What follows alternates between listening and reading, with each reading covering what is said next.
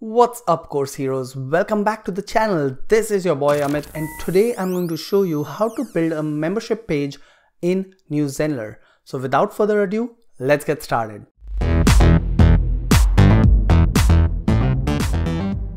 Now first I'm going to show you the membership site that I have built and then walk you through how I did it. So first thing I'm going to do is go into courses, and then I'm going to preview and show you what this looks like for a student. So I'm going to go into one of the courses that's my flagship course, which is free. If you want to learn new Zenler, I'll put a link below so you can sign up and start learning how to use new Zenler.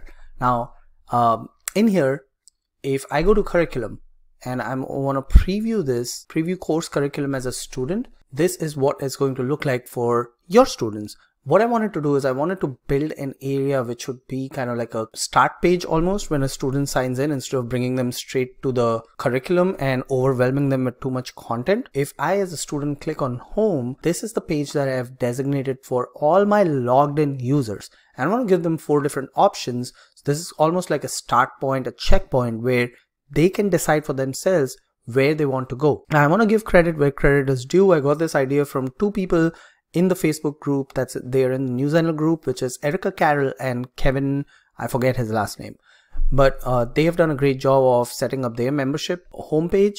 And how I have it set up is I have 4 options for my students when they first log in. They can either continue to the course, they can connect with me, they can go to the community, or they can claim their bonuses. So if you have bought new Zenler through my affiliate link, you get bonuses, and I'll show you what happens. If I click on this claim your bonuses button, they are taken to my affiliate bundle, which they get access to as part of their bonus.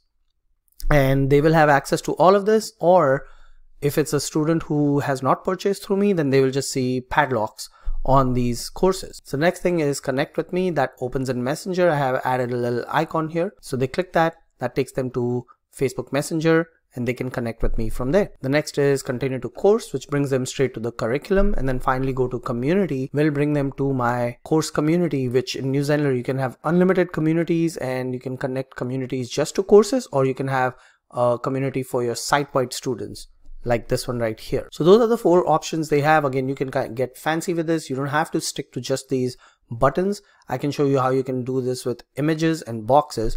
So to get started, how you want to do this is go to site, and I'll show you the page that I've already created. You go to pages.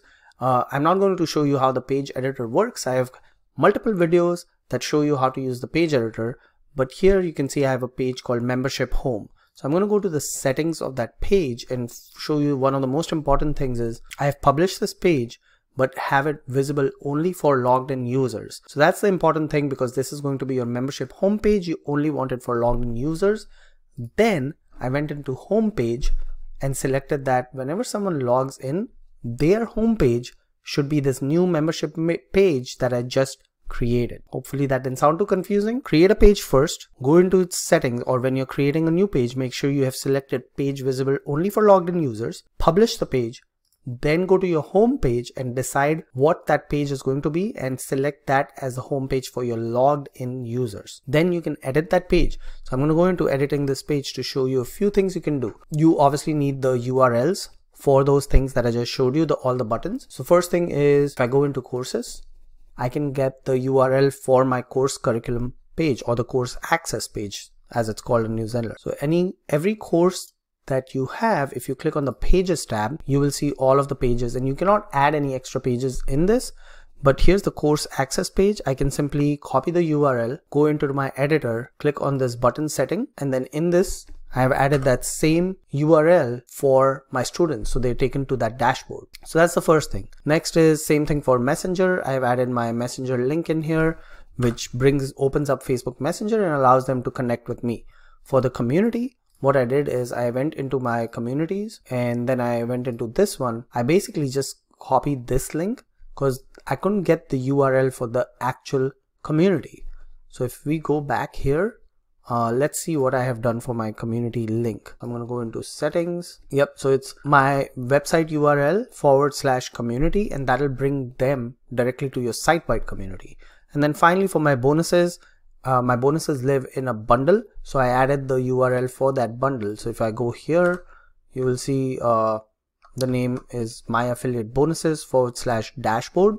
To get that, I simply went into my courses, my bundles, and here's my affiliate bonuses bundle, and I just grabbed the URL from the pages tab and put it in there. So it's just as easy as that. So this course access page bundle right here, this is what I had copied and pasted there. Now again, you don't have to be limited with just adding buttons. Here's one thing you can do is you can add a row, and in this row you can add images, and those images can lead people to their destination. For example, I can add an image here. Here's my image. I'm just going to search computer image using Zenler's built-in integration with Pixabay. Let's say I like this. I'm going to select it. I'm going to insert it without crop. So this whole image is going to get uploaded. So here's the image, and this can be, whatever your core product is, and you can write on top of it using Canva or your favorite photo editing tool. In my case, I'm simply going to add a text below it. Now I'm going to change the text color, but I'm not going to do too much editing because the idea here is to show you how you can do this and not the editor part of it. And then what I can simply do is go into the settings, and on settings what I can say is on click, if someone clicks this image, go to a URL.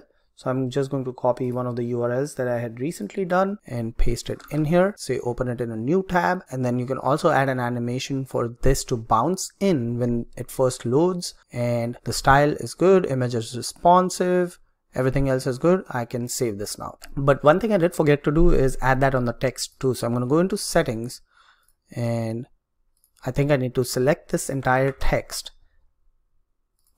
put this URL here and say open a new tab. And now when a student clicks on either the image or the text below it, the same thing is going to happen. I'm also going to add an icon in here. So let's go to the icon library and select down. I want a down arrow. I want to change the color because that's hardly visible. So I'm going to go into style, change the color, and then change this to 60. Go back to this one and remove the spacing from the top, put it to 0. Go back to my icon, make sure there's no spacing on the bottom to bring the text and the icon closer to each other. So I'm just going to put 0 in here, and you can do the same thing with the icon too. No, there's no option to have on click option for the icon, so we're going to leave it as is, but here's how you can do it. And then now if we preview this page, what's going to happen is your students can click on that link, and that link will take them. So if I click on this link, you see the bounce animation happens. Congratulations, start here. If they click that, they'll be taken to whatever the destination is you want them to go. Now I'm going to delete this because this is on my membership homepage. The other thing you can do is, before your students do anything, maybe you want them to watch a video. So you can simply add a video in here. So I'm going to add an element. Let's say this is a 100% element, and let's add a, so you can embed a video by custom HTML or just add this video option. You can pick videos from your video library, or you can embed it using the embed code here. So I can just do this one right here, and just like that, your students have a welcome video. Now after they watch this welcome video, you can still have this stuff at the bottom, or you can simply add a button below this video saying start here. Now here's the cool thing. What you can do is, this video is 4 minutes and 38 seconds long. So what I can do technically is add a new element, and let's say I'm adding this button, and this button I'm going to select the design of my, let's do this one right here with an icon. And what we're going to do is in settings, in animation, and I can select go to link, in the settings I can select action, go to link, add that link, and then you can also add an animation to fade. I think there's a fade in option here. Let's see if I can find that. Fade in. So I can say fade in after whatever 4 minutes and 38 seconds. So let's say we want this button to show up after 4 minutes of them watching this video.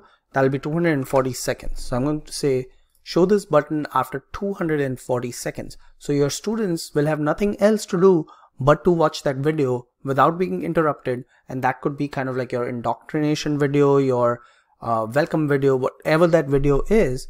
Now if I preview this, it'll start with the video and the button is not going to show up till 4 minutes and 38 seconds. Even though I'm hovering over here, I can see I can click something, but because this is in preview, when you publish this, your students will only have this video to watch and nothing else for at least 4 minutes. Now I'm going to show you this quickly. I'm going to change this. Instead of 4 minutes, we are going to change the delay to 10 seconds.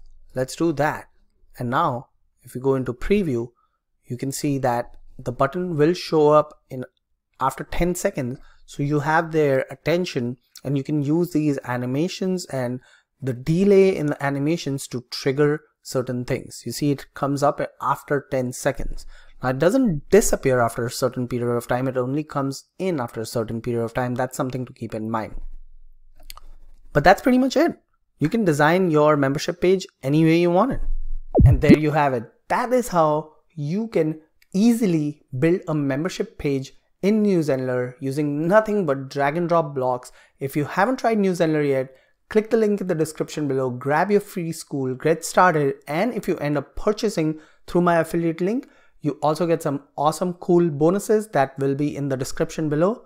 Thank you for watching and I will see you on the flip side. Keep creating.